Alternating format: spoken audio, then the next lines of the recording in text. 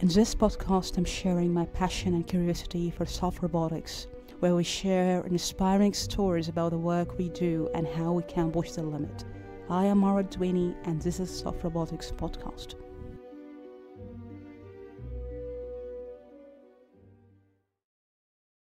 So I'd like to ask you first, maybe if you can introduce who you are for the audience, maybe first time listening to who you are. Sounds good. So my name is Pierre-Thomas Brun. I'm an assistant professor at Princeton in chemical engineering and chemical and biological engineering department. And I'm, truthfully some sort of soft matter engineer. So soft matter, everything that involves liquids or soft rubber-like materials that can undergo some large deformations. I was trained as, let's say, applied mathematician. And so this provides essentially a nice toolbox to study the mechanics of these liquids and elastic materials. And I see these very intriguing systems like pattern forming systems, for example, a little bit as an engineer. So, the motivation to understand them is also to see how they can be applied. And that led me to soft robotics in particular. Wonderful. So first of all, congratulations for your new paper. I think it's very beautiful work. And thank you so much. And that's led me to be also a question. I think I'm also very interested about geometric nonlinearities and material nonlinearities. And firstly, maybe the first question, how do you see the community? Because I think you have this background for mechanics and materials, but how do you see this kind of integration or understanding how geometric and material nonlinearities, both of them, can give us interesting and complex functionalities? Do you think you understand them? What is really hard? I'm really curious about this point, yeah. Yes, I'm going to give you my entry point to the problem. I don't know how, generic or applicable to other people it is, but I'm a very curious person. And when I look around, in particular in nature, you see that you have these really wonderful materials that are functional materials and perform tasks, in acoustic, optics, or mechanics, for that matter, or functionalized surfaces. And instead of relying on some sort of harsh chemistry or very specific answer, they really rely on typically the structure of the material, right? So you have these architected materials that can perform some very advanced functionalities that essentially beat us being, humans trying to build materials. And so that's what, sort of triggered me. You can think about, honeycomb structures in our bones or things of the sort, right? And so to me, I think that geometry is very robust, right? And so that's my let's say take on the subject, right? Is that if you find these geometrical features that are very robust and provide interesting functions, then there is a natural drive for us engineers to try to replicate these type of materials. And so, of course, I'm not the only one to do this. There are plenty of people doing this wonderful work on architected materials and so-called metamaterials. And I guess that my specificity, let's say my specific take on that is that, I come from fluid mechanics. And so the question is, to me, how can we build these things in a robust way too, right? So not only we have these robust features, these robust materials that will provide functionality, but we would like to also find a way to build them in a robust way too. Mm-hmm. Right? So before going to the question, how we can extract this kind of useful information from certain geometry, do you think which one is more significant, the material nonlinearities or geometric nonlinearities, when we try to using one structure? Which one is more interesting or maybe more dominant to give us more interesting functionalities? I think they work both ways, right? So when I, before essentially joining Princeton, I was only working on linear elasticity. And since I'm here, all I've done is rubber-like materials, and as you know, they are highly nonlinear in the way they behave. And I think that having also this type of linearity is very important. So if you think of inflating a balloon, for example, so if you try to blow a balloon, you will first have an elastic response of the material, and eventually you'll reach a plateau of pressure that will, allow you to keep inflating the balloon at almost no cost, right? And this is very important because we probably don't have the lung capacity to keep, deforming elastically some materials. So I think this sort of interplay between nonlinearities that come from geometry and nonlinearities that come from materials, they don't have to be, competing. They can be working in together and help us achieve, interesting functionalities. So I'm curious about the geometry in the paper. You mentioned about this kind of inspiration. For you, when you come with geometry, do you think you have to go always for intuition or looking for where we have evolution? If you can tell us a story behind the paper, how you approach this kind. Sure. I'm happy to provide this info. So, when it comes to soft robotics, I think that's one interesting question we can ask ourselves is how can we be frugal, right? So how can we have, for example, a limited number of pressure sources when we try to inflate these robots and still achieve like some advanced functionality? So in some sense, I'm going to send a pretty dumb signal, just an increase of pressure, and I'm going to require my material to perform a task like moving the fingers in an organized way. So these soft robots, by definition, they're inert, right? So there's no embarked electronics or anything like this. And so I want to be able to program the material. And to program the material, in our case, we thought that we would like to shape carefully the inner void of the robot, right? And so that's, I think, the interesting aspect of the research, which is shared with others, is the idea that we can encode some intelligence or some programmation of the robot at the materials level. And in this case, by deciding of the shape of the cross-section of a robot, so the inner void. And I guess the peculiarity of our approach, which is quite unique, is that this is done by using the rules and tools of fluid mechanics and not by having some complex molding system. Mm-hmm, mm-hmm. But you still think about the design in general, because I think in co-design and soft robotics, we speak about co-design and how we come up with kind of complex, for example, using different material and making certain geometry so that you can have something interesting. For you, do you think optimization, because you also have this background, do you think in co-design how we can use the morphology and architecture and the other side, this kind of digital computation here? How do you see the merging of two? Yes, so I'm not an expert in optimization techniques or things of the sorts, but I think that the reason why soft robotics as a whole is working is because it's the convergence of many different approaches, right? So there is improvements not only in the conceptual aspects, right? So let's say mechanics or computer graphics, but also in the practical side, right? So these days, it's reasonably easy to have access to a 3D printer, to laser cutter, and you have these elastomers that are readily available. So it's really the fact that all these fields are pushing at the same time. So of course you can try to make improvements by being a specialist in maybe tessellated surfaces or origami or something like this. So this is not my specialty, so I cannot pretend I'm going to be able to push necessarily in this direction. But I saw that for me there was an opportunity to jump in at the fluid mechanics level and also at the elasticity level, right? So something that is sometimes a little bit frustrating is the requirement of long computations, let's say, using finite elements, for example, right? So they're wonderful tools. We have used finite elements, but I see them as, essentially numerical experiments. So you have an initial set of conditions, and then you have a result. The question is, how do you generate like a generic knowledge based on this type of simulations? And in our case, it's a happy accident in some sense, but we can essentially condensate all the information about the morphing of the structure by changing the natural curvature of the object. So we have essentially rods that don't have to be straight, but they're rods. And as we inflate them, we can change the natural curvature.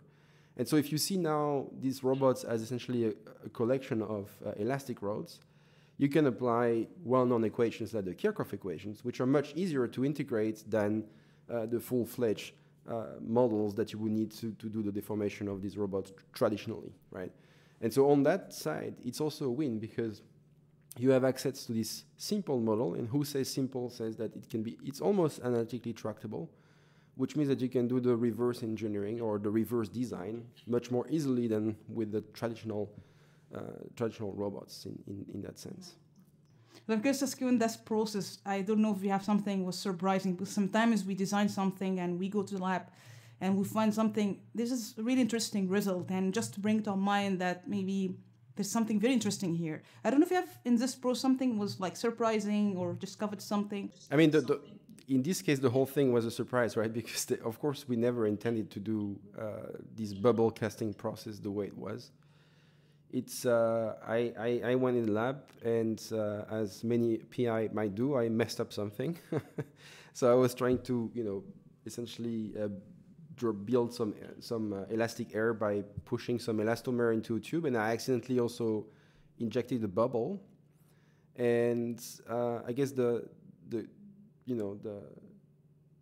analytic part of me was then curious to see, how does this bubble look like? Because I have this background in fluid mechanics, and everything that involves interfacial fluid mechanics is interesting to me. And we had recently worked also on the drainage of elastomer on curved surfaces, so I figured, okay, actually it looks like it. And it looks like that there's this cross-section, the top part of the cross-section of our robots is this sort of thin layer that we can probably predict using the same tools we have developed in the past for these type of flows. And then we inflated it and it started to curl and said, okay, that might be interesting to do something about it.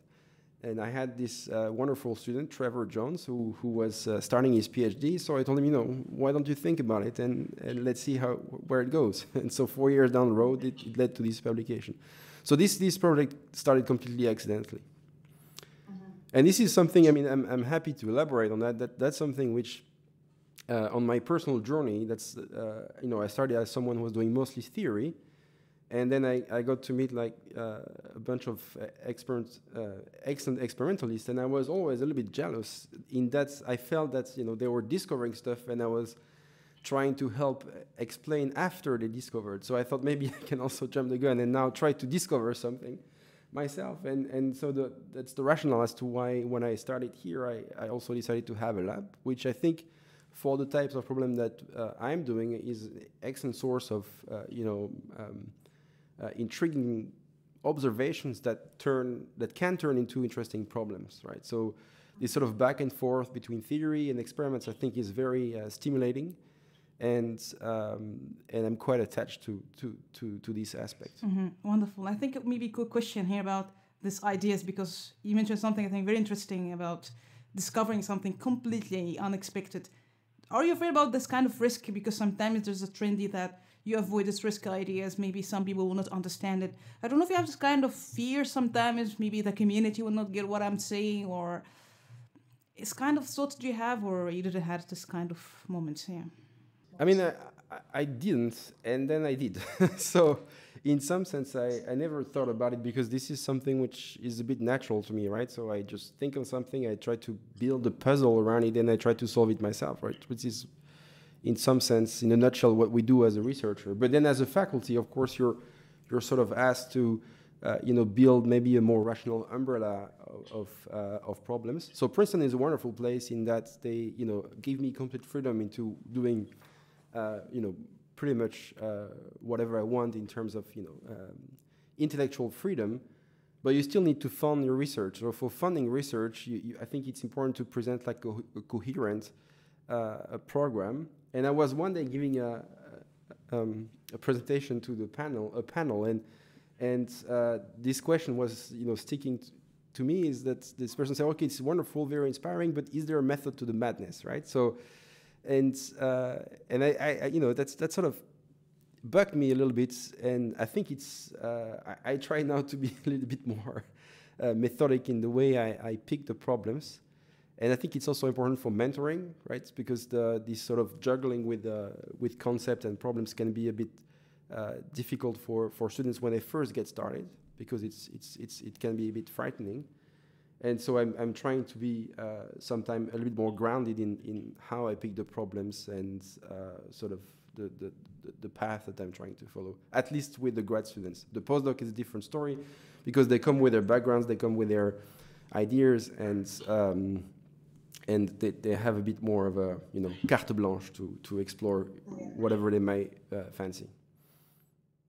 Maybe I'm just asking about your inspiration. I think when you highlight about this, how this kind of design inspires from evolution. And to be honest, I find that very intriguing, how this designs already, how evolution can come up with such design like that. Example, in creatures, they have the kind of multi-material or certain shape. Why have the shape? From your experience, when you look for examples, do you think why the shape like that? Or sometimes still you don't understand why this design looks like maybe an evolution, and you want to replicate something. You think maybe you get something very interesting, or maybe you don't understand yet. Yeah, I think I'm more, generally appealed to problems that I don't understand, right? So I think for me, it's really the bugging aspect, right? So I see something, it sort of connects with, of course, concept that I, appreciate or understand. And I say, based on what I know, I still don't get that thing, right? And so that's I think, for me, the incentive to dig a bit further and try to see if there is, some more subtlety in something that appears maybe a bit mundane or trivial, right? I first started working on, my PhD project was on the coiling of viscous threads, right? So this is the definition of something which is mundane, but actually is extremely difficult to solve in an applied math point of view. So maybe I'm curious about the instabilities. And I'm curious to ask you how you can leverage this kind of something maybe viewed as maybe not positive, and sometimes you get a void. This kind of concept, how we use instability. Can you elaborate more how you can use something maybe viewed as something maybe not positive or commonly traditionally, but you try to use it in a very interesting way? Yes. So yesterday I was actually teaching in something called squishy engineering, and I make this recurrent joke, which yesterday worked well. But I show instabilities, in mechanics, right? So, the fluttering of a wing or the buckling of railway or the collapse of a tank, So this is usually very negative in mechanical engineering or civil engineering, right? So because it typically means that there will be dramatic failure in the structure. And as a result, these instabilities, especially in mechanics, in solid mechanics, they have been mostly studied in order to try and avoid them, right? And so I asked the classroom, how can you turn something bad into something good? And the answer is to make an ice cream out of it, right? So there is this brand of ice cream. It's called Viennetta ice cream. I don't know if you're familiar with it, but it's a pretty standard vanilla ice cream as a cake, but in between the top and bottom sandwiches, there is this wavy pattern. And the wavy pattern comes from a buckling instability in the fabrication lane, right? So they have a nozzle where they inject ice cream at a given velocity on a belt, and the belt doesn't move as fast as the injection, and so as a result, there is a buckling instability. So sometimes, if you can harness instabilities, it's good. In the case of ice cream, and I think in fluid mechanics we have a bit more this habit of actually playing with instabilities. So if you think of everything involving droplets, inject printing, microfluidics, all that stuff is relying on the Rayleigh plateau instability, right? So the breakup of a thread into a collection of drops. And so I think that in fluid mechanics, there is this habit of using interfacial flow and to fabricate drops, for example. But this is in the end a very tiny thing, a tiny part of the whole library that you have in instabilities in fluid mechanics. And so my lab is sort of exploring how we can actually tap into all these big reservoirs to fabricate interesting structures. And this leads to cool problems because you have this sort of traditional fluid mechanics, which is usually using Newtonian fluids, right? So whether it's water or silicone oil, right? Those fluids are typically Newtonian. But now you mix this traditional fluid mechanics with actually fluids that are a bit more extreme in that they can cool down or they can polymerize and form like a tangible structures. And so this interplay between fluid mechanics and solid mechanics, because the outcome will be solid, I find very appealing. And on the fundamental side, you're adding one more timescale in your problem, which is the curing timescale, the cooling timescale. And so these problems are already highly nonlinear and highly complex, and so adding one more ingredient can actually lead to surprising results. And so that's the type of thing that we're interested in my group, and that I find extremely satisfying because I think everyone who appreciates fluid mechanics like this sort of nice and smooth looking structures that you have in fluid flows. And now these days, we have these high-speed cameras that are very cool because you can capture this thing, but still, it's still digital, right?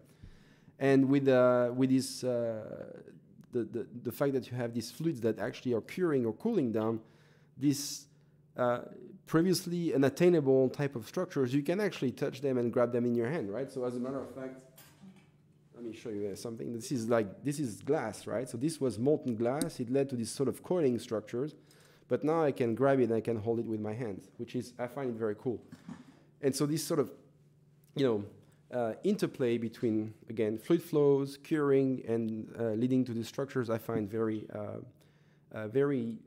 satisfying, intellectually speaking, and intriguing because of this sort of texture of the materials we have.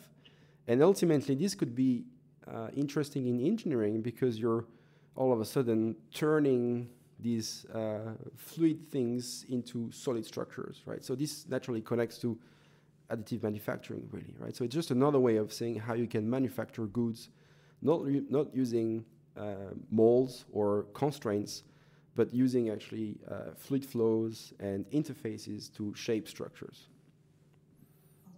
I'm just ask you, when you look to maybe soft robotics field, or maybe in general, what do you think maybe something missing in the research, and maybe we don't give much attention or focus? Why I'm asking this question, because I feel sometimes we don't touching the real question sometimes. I don't know, maybe I'm wrong, but I'm curious about your point of view. They're saying we're touching the real question that push the field forward.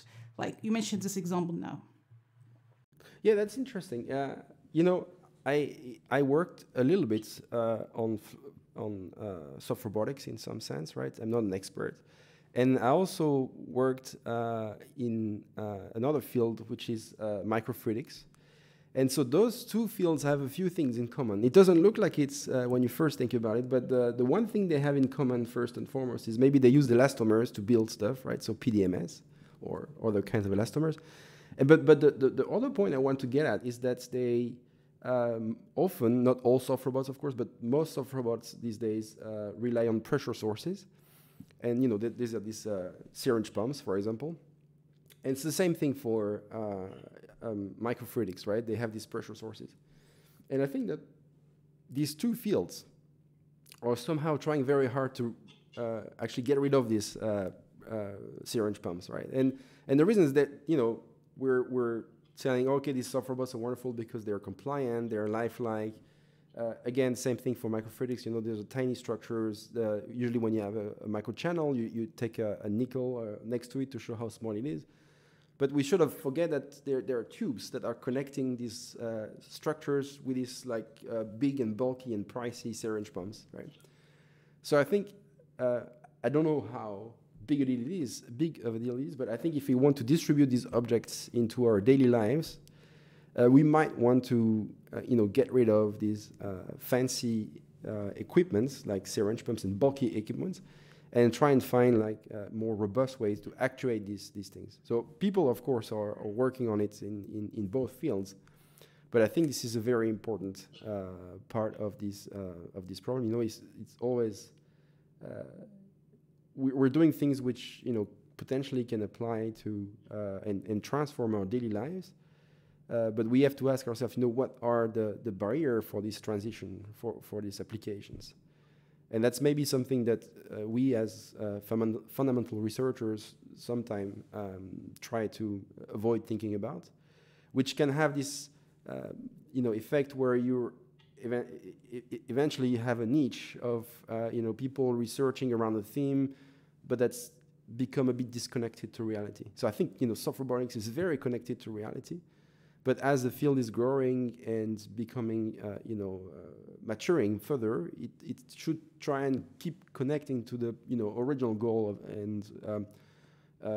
that's, just one example, this syringe pump business. I have nothing against manufacturers of syringe pumps, of course. But. That's some point. I'm curious also ask you about physical intelligence in that case, because what you're doing already, I think, in that scope and embedded intelligence in the material.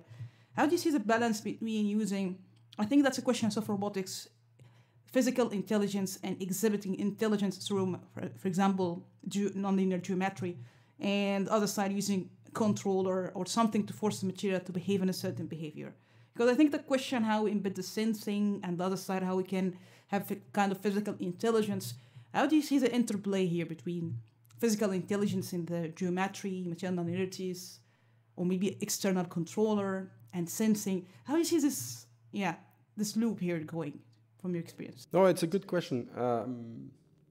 I'm not sure. I mean, I'm always a bit, ambivalent because, of course, this idea of, exploiting, let's say, nonlinearities in the materials to build some intelligence are, very interesting and appealing to some extent. But as always, because this is new or, in the course of development, the overall results is, of course, not as good as the existing thing in controllers or more electronic-based structures. And so part of me really wants to believe in it and say, I think we would need to really embed this intelligence at the materials level, which doesn't rely on applied currents, electronics, harsh chemistry. And part of me sometimes thinks, actually you can do all kinds of very interesting with an Arduino board that maybe we should not, close our eyes on the fact that this also exists. But on my end, we're trying very hard to, put the constraints of not using anything else than essentially one pressure source trying to inflate our robots, right? So, but we have the benefit to do it because we're working in this sort of idealized setting and again, still academic research. Of course, if you're an engineer trying to actually build something in a prescribed timescale, I think you have to use whatever is available, and that includes, of course, the controllers and so on. If you can mention the limitation, maybe sometimes the work we have limitation. Do you have any kind of limitation, something you want to push forward again in the current paper, maybe? Yeah. Oh yeah, of course we have our approach has some limitations. I'm very let's disclose something that we have a Slack channel and I have this channel called Life Without VPS, right? So because all we do is using this sort of rubber-like type VPS, which is a great polymer, great for us because it cures reasonably fast and has a nice rheology that we can capture well analytically. But somehow it's one can look a bit around and try and find some other elastomers to play with, and by this I mean that our approach in the paper is very passive in that gravity is essentially doing the whole work, and the curing of the polymer initiates when you're mixing both reagents, but then as soon as it started, it's going on and doesn't stop. And so I think that one possible improvement would be to use, for example, UV curable polymers, right, where you could come and locally cure your elastomers at given places. So I think by this I mean that if you add more knobs into your problem, whether it's UV curable stuff or maybe some magnetic particles that you can control using magnetic fields, or so these type of additional ingredients can, of course, enrich the physical landscape and can provide more advanced functions, right? So since I have a question, maybe I'm curious about to ask you about mechanics, because I think sometimes there's a problem in soft robotics. It's really hard to solve analytically or mechanics. Do you have any kind of take about understanding mechanics could help in designing, or because sometimes we neglect this part sometimes. It's so challenging, especially maybe in soft robotics. I don't know if you agree with that or not. Yeah. So I think it's a very important point, is that the more you understand the mechanics of the object, the more you might be able to design things in a clever way, right? So pushing the boundaries of mechanics, whether it's elastic rods, shells, or other kind of objects, is, I think, very important to serve then the engineering community at large that involves, of course, soft robotics. I'm a specialist of elastic rods, and that's great because I think that more there exists like more complex objects, like essentially shells, for example, where the math is much more intricate than when you have just a 1D object. And indeed, I firmly believe that the more we understand fundamentally about these kind of maybe idealized problems, the more we'll be able to design complex functions using predictive principles, right? So not just trial and error, but rather having like some models that allow us to decide of the overall structures of our robots. Great, yeah. And I'm curious also, how would you deal with doubt as a researcher? If you have a moment of doubt, how do you deal with that? Oh, doubt.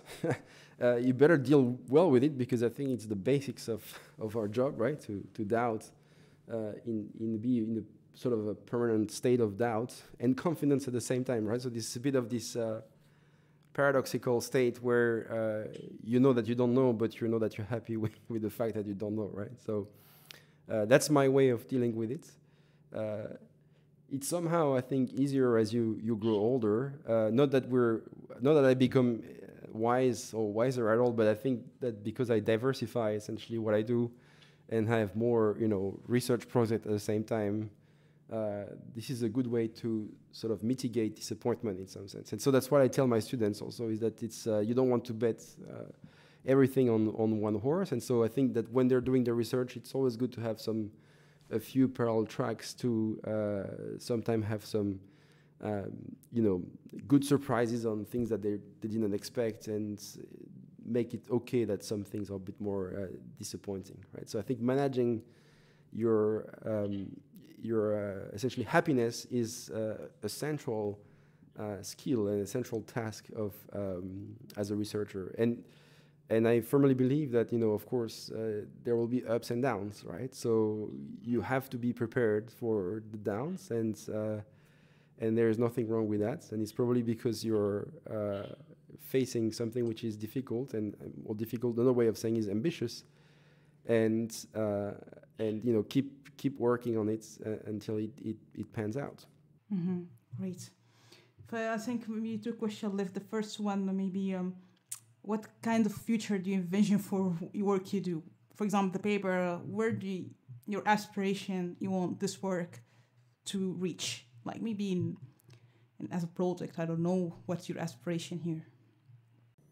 Yeah, I mean, when it comes to soft robotics, there are like super interesting applications for the human-robot interaction, right? So seeing our robots applied to some of these, applications would be great, right? So that's something that we're trying to work on too, is to see whether we can bring our actuators to more applied settings. So whether we're talking about maybe medical or just like gripping objects and things. So seeing that this research is not just like an interesting idea, but can also be applied by others in some more applied settings. So I think I've said applied many times in this sentence. So that means that I'm really interested in seeing it applied.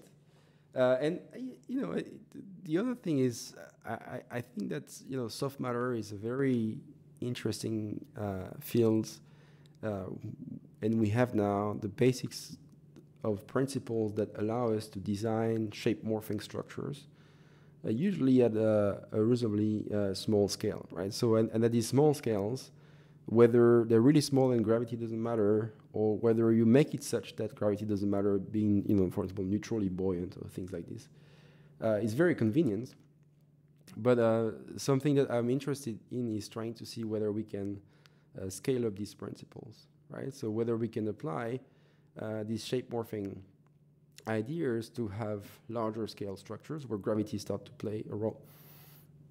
it's one of the things that we received funding for recently in an advanced manufacturing grant is to try and see whether we can have, architectural structures, real architectural structures, right? So bridges and such being built using this sort of, shape morphing principles that come from soft matter. And so I think this is a big challenge. I don't say that I have the answer, but we're definitely trying to see how we can generate essentially large forces using this sort of soft robot approach or soft matter approach, which is sort of paradoxical because I've said soft and I've said large forces, right? So whether there are strategies to essentially make these two concepts work in pair. Maybe one question about this point about the design. Do you think there's a trade-off that maybe you can avoid sometimes? Because sometimes we speak of robotics about unavoidable trade-offs in that case. Do you have something you still maybe aspire to close the trade-off in a certain aspect? Yeah, I mean, I think, as you said, there are always like some trade-offs, but that could be maybe strategies that will allow you to sort of alleviate some of the issues that you're running into. And to be candid, I don't think we can alleviate these limitations everywhere, right? But there could be some particular applications where these limitations could be lifted. It's, as a intrinsically lazy person, I'm also working towards more those ones that are potentially solvable rather than the one that I think are harder to tackle. So what advice was given to you and was life changing? Maybe it's your career or, stick to your mind. Yeah, I'm very grateful, of course, when I look back. I mean, I'm not that old, but I can still look back a little bit and see that I've been very, very lucky in the mentorship I have received throughout the years. And this is, I'm very obviously, very happy and very grateful that I've received these memberships, these mentorships, throughout the years. And I also realized this is not the case for everyone, right? There are so many like stories in science and of difficult times that are faced in some unpleasant environments. So that makes me even more grateful that I somehow never had to face these type of hardships. But I think when I was at MIT before joining Princeton, that was really a pivotal time for me, where I realized that my background actually could be applied in all kinds of directions, and that I think it was okay to be essentially ambitious about problems and innovation. And so this is something I've learned with people like Pedro Reis when he was still at MIT. But of course, many of the things I use today, I also owe to my PhD advisors. I had two, so this is always a good thing, I guess. And the technical skills I've developed during this PhD are still tools that I'm using and trying to pass on to my students these days. So this is something I'm very grateful about this. Wonderful. Yeah. I don't know if you have any final words you'd like to say for soft robotics community who'll be listening. Any final words you'd like to say? Final words. Wow, I did not think about that at all. No, I mean, like I said, I think it's. I'm very, interested in this sort of soft matter topic. I think there is. This is a very, potentially impactful area of science, and these days it's timely too, right, to think about how to maybe rethink the way we're manufacturing goods. And I think it's also encouraging for the mechanics community at large to think that mechanics is still a very lively and very important topic, and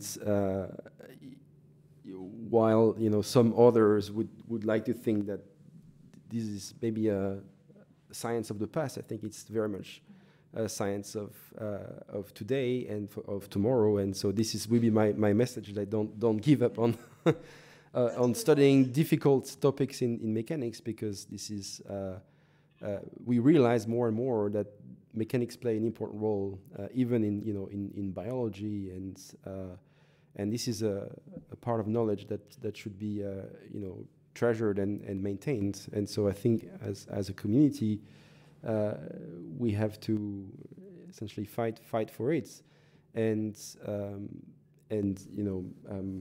keep pushing in these like novel directions. That's very important, and I would like to thank you once again. It's very inspiring and great work, and it's such a pleasure to have you on the podcast. I really enjoyed it. Thanks a lot. Thanks a lot. Thank you very much. That was new to me. Hopefully I did okay. I was very humbled to be invited, and it was a great experience for me. Thank you very much for the invitation. Thank you.